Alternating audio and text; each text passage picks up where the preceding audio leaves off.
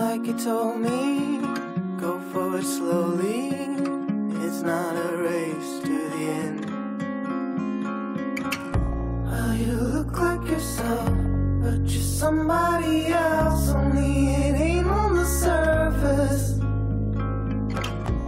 It was early 2016. My dad started having, kind of issues. He would always mention to me small things. He said, I'm talking and the sound in my head, the voice, the words in my head can't come out of my mouth fast enough. So I remember when I got the phone call, I remember thinking, there's got to be a mistake. I don't care what they say the life expectancy is. Like, Dad's living forever, we're gonna do it, it's gonna be great. You have to remember that his brain is 100%, functioning.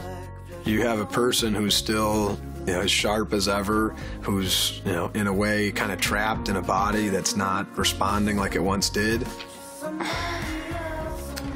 It was harder to really think about it. It was easier to kind of shut it out because the symptoms weren't as visible. It was easier to just pretend like nothing was happening, I think. At first, your world drops. And then it kind of turned into all right, well, what's next? How do we beat this? What's our next step? Let's go. Every Thanksgiving, we all sit around the table and I say to everybody, what are you thankful for? So, guess I'll start.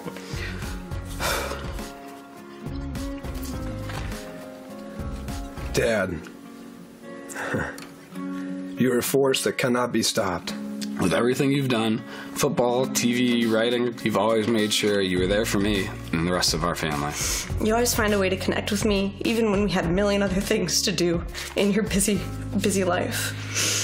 You've taught me, most importantly, that if I can't change something that I don't like, that I better just change my attitude about it. You've taught me what it means to be a man, and more importantly, you've taught me what it means to be a part of a family.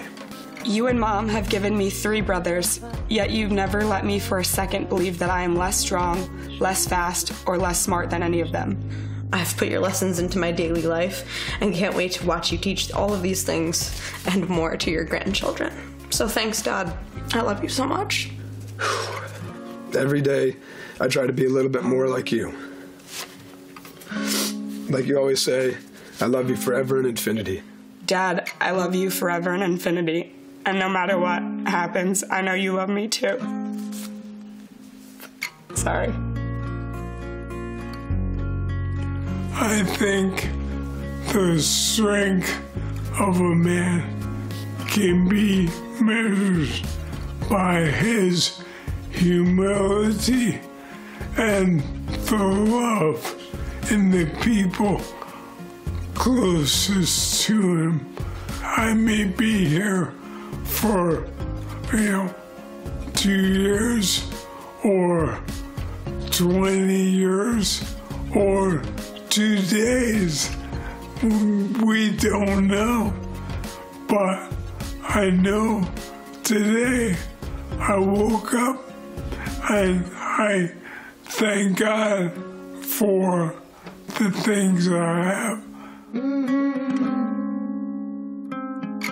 I saw the part of you that only when you're older you'll see too. You will see too.